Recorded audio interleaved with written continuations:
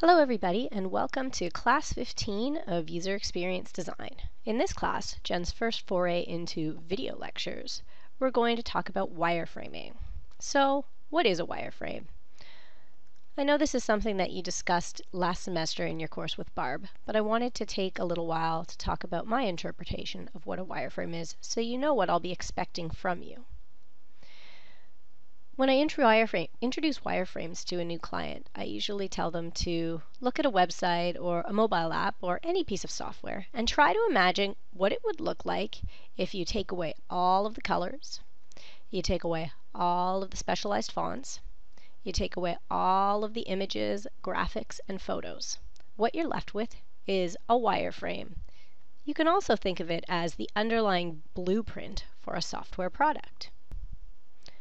Wireframes show navigation and orientation, so how your product is organized as well as where you currently are in the product, the important content, and the layout of the screen. So some examples. If you look at the website first of all, imagine if you took away the colors, you took away the fonts, you took away all the images and graphics, and you're left with something that looks like this. So once again, it shows the navigation structure. It shows where you are in the structure. We're currently on the home page, so none of these areas is going to be highlighted. It shows you the important content and the layout, or where things are placed on the screen. Here are some other examples from your lecture from Barb from last year. So what do wireframes tell us? Well, they show us the information architecture of the website or app. In other words, how it's organized. They also show us the interaction design, or what happens when I touch it. We do this by ordering wireframes. So you have one wireframe and you would specify, okay, now if I touched on this part, and then you would show the next wireframe in the sequence. And they show task flow. We're going to talk about this a lot more in our next lecture, but task flow is essentially the order in which you do things. We want to make sure that the order in which our personas want to accomplish their scenarios matches what they see in the wireframe or on the screen. People generally like to do things from top to bottom, from left to right, and as I mentioned before, we'll talk about having the wireframes ordered in the correct sequence so that when you touch something, what you see on the next page actually happens in the order it's expected to from your personas. So why do we use wireframes? Why not just jump to coding? Or why not just jump to a visual design with all those lovely colors and fonts? Well, there are a couple reasons. So first of all, they're a very inexpensive, low-risk way to design products. It's quick. You can try a lot of different things quickly and easily. You can compare those designs and you can iterate your design options quickly, or that is, make changes to them to make them better. See how it is and then make some changes again. They're very easy to change because oftentimes, as we'll discuss, you use just a pencil and paper or maybe a whiteboard and some whiteboard markers, or maybe a software product or two to make these. But unlike coding, which can take a long time to make changes, if we have something that we need to fix and we've drawn it with a whiteboard marker or with a pencil, it's as simple as grabbing an eraser, erasing the part you don't like, and drawing it again. Very inexpensive and low risk.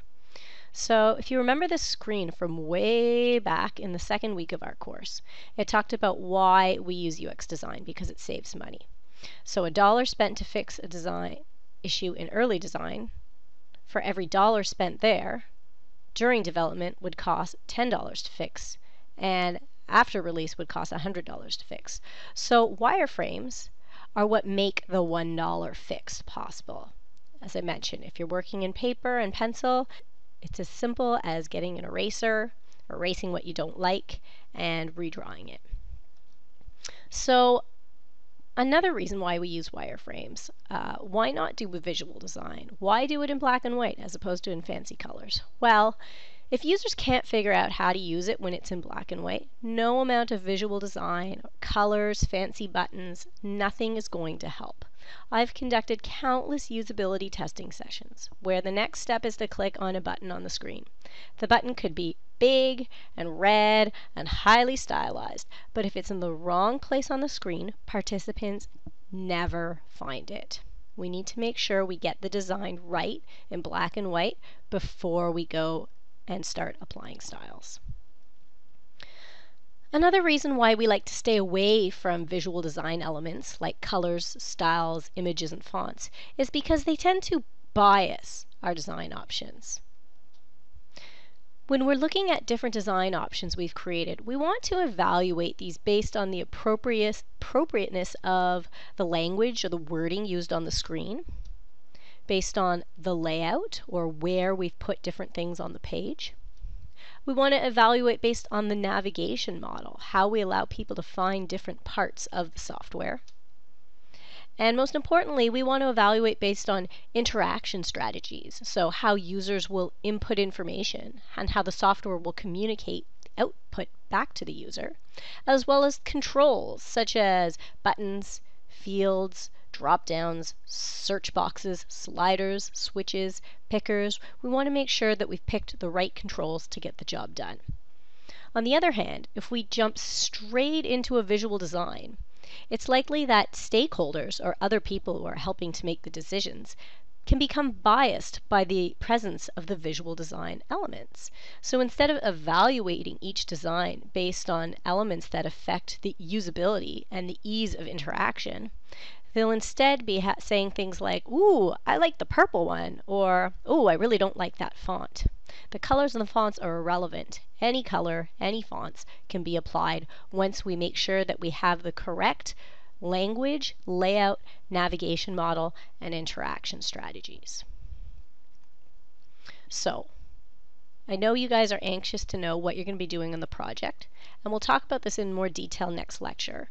But briefly, when you're wondering what wireframes you create, you're going to be taking a look at your usage scenarios you've defined, and you're going to design only the screens that are necessary for your personas to complete their key scenarios. That's why we write scenarios. Don't worry about this too much for now. We'll talk about this more later. So, wireframing tools. What do I use to actually make these wireframes? You've got a lot of options. There's the old-fashioned model, which is pencil and paper. A lot of people like to use a whiteboard and markers. And there are a lot of software products available. For example, Balsamiq, which you have access to by following the link, just like last semester. A lot of people like to use PowerPoint or Keynote, believe it or not, for wireframing. There are people who do like to use Illustrator, as well as all sorts of specialized wireframing software that's available out there, such as Exure, UXPin, Mockingbird, Indigo Studio, a free web-based app called Evulus Pencil you can check out, and many, many others. I thought you guys might be curious to know what actual designers use, so I did an informal survey on LinkedIn. Pretty much just said, "Hey UXers, what tools are you currently using for wireframe?" And believe it or not, the majority are actually using a whiteboard with markers and a camera to take pictures. A close second, we've got Balsamiq, Illustrator, and Exure, which is a pretty expensive, pretty full suite of tools. A little bit overkill if you ask me, but we'll talk about that soon. A lot of people are using pencil and paper and a camera or scanner to get into the computer. PowerPoint, which we'll talk a little bit more about when we get into templates, and as I mentioned, a variety of other software tools. So there are templates available. I know you discussed this a little bit with Barb. For example, when it comes to wireframing on paper, you can actually print out images with the actual size outline of a device so that you can just fill in your design on the page. There are stencils, a little bit overkill for us for the moment, but people do create custom stencils so that you can just sketch what size you need for the screen and start filling it in. There are also templates available in the digital realm. For example, this is a screen grab taken from a PowerPoint presentation with a whole bunch of different elements that you might need. So if you need a button, if you need a checkbox, a radio option, tabs, text field, a combo box, etc., you just copy the element you need and drop it onto the page that you're working on in PowerPoint. I'll provide links to where you can find these, as well as posting a bunch of them up to Canvas in the module that, that this lecture is contained in. So here are some links. This is a really great resource over here for printable mobile sketching templates. These two links are to get to the PowerPoint templates that you saw on the previous slide. It's a little hard to find them on the actual screen, so I'm also going to include the actual PowerPoint files for download for you on Canvas. And I believe Barb discussed last year a site called Kinotopia, which has got tons of mock-ups and templates, and you can download these free if you tweet. So what tools do I recommend that you use? Well, I'm going to tell you that I believe at least that low-tech really is best for a lot of reasons. And by low-tech, I mean a pencil and paper or whiteboard and markers. Most of the software that you'll see on the market right now is actually meant for something called interactive prototyping, which is something a little bit different than wireframe. An interactive prototype allows you to create a clickable prototype.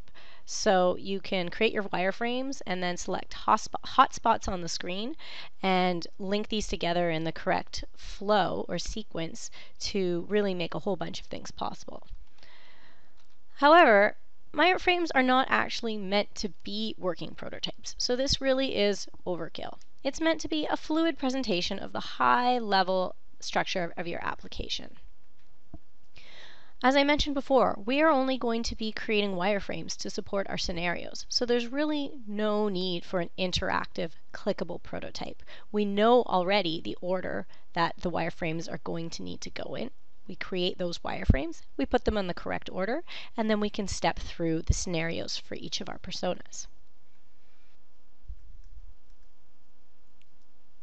Software tools for wireframing, or really interactive prototypes, allow you to create high-fidelity prototypes with style sets and colors. But this is actually visual design, when what we want to do is wireframing. Okay? Doing visual design rather than a wireframe really gets in the way of the creative process, because it can take you a long time to create something really nice looking and high fidelity with cool colors and graphics. Or even if the cool colors and graphics aren't there, we'll talk about in a moment how it still takes a lot longer to do it using a software product versus a low-tech method. And it gets in the way of the creative process because it's taken you so long to create it, you're really not as likely to create lots of different sketches to try a whole bunch of different design ideas before settling on the one you want to use. So it gets in the way in the design process because, first of all, you can't quickly try out a bunch of different options. It's also an issue when you get a visual that really could be used for an actual design, because when you ask people to take a look at and critique your designs, they really think that they're looking at a specification versus a sketch. And as a result, they only end up critiquing maybe some minor points rather than discussing the appropriateness of major aspects of the design, such as the layout, such as the content, such as the navigation structure or the controls you've used. So really do get in the way of the design process. And as we've talked about before, having a high fidelity prototype with styles and colors can also bias the different design options. As I touched on just a moment ago, software tools take a lot more time to use. First of all, it takes time to learn how to use the product in the first place, and then time to master it so you can be as effective as possible with it. Think about how quickly you can draw something on paper in, say, 5 minutes versus using software. Well, first of all, you'd have to create a new project, decide on the right library to use, choose all the nice little rectangles or the controls, figure out where to find them on your canvas, drop them onto your drawing surface, connect them all together, rearrange it all to look a bit nice. Suddenly 30 minutes are gone. You could have drawn it on paper in much less time. Paper is fast and cheap. Everyone knows how to use it. There's no ramp-up time involved. You can design things anywhere, on the bus, in class, at home, when you're out with friends and yet an idea strikes you. Doesn't matter. You don't need to be sitting at your computer using a software program. It's highly interactive in that we can show it to our friends or our colleagues, mark it up with comments, and really all you need is an eraser to make changes. It's just easier to quickly sketch out different designs and iterate or make changes or tweak the designs until you converge on something that looks really great.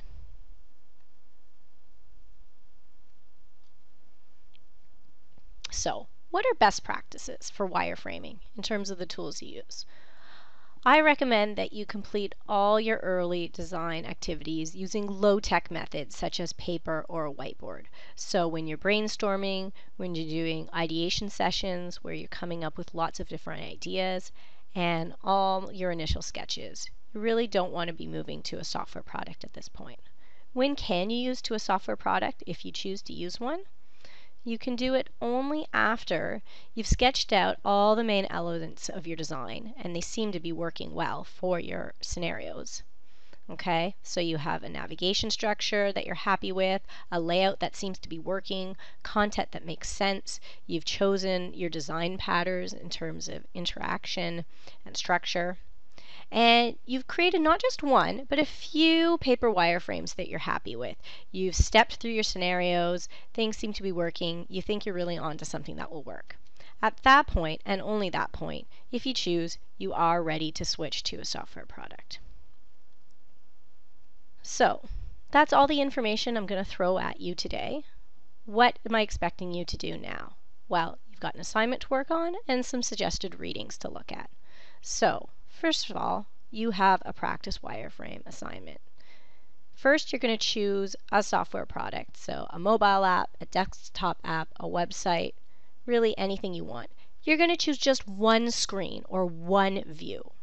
You're going to get a piece of paper or maybe use the whiteboard at the front of the class if you'd really like, and you're going to draw by hand a wireframe just for that one screen. Once you're happy with your hand-drawn wireframe, then for step 3, you can choose a software tool and draw that same wireframe using the software tool. And this is going to be due on Thursday. You can check out all the details on Canvas. And perhaps either before or after your assignment, these are some readings that I recommend that talk about why we create wireframes versus visual mock-ups or versus jumping straight to coding, and also why sketching by hand is a really good idea for when you're getting started. So I hope you guys have enjoyed this lecture. I hope it's made a lot of sense, and I hope you're enjoying your conferencing sessions, and we'll learn a little bit more about how exactly you're going to design your product with wireframes next week.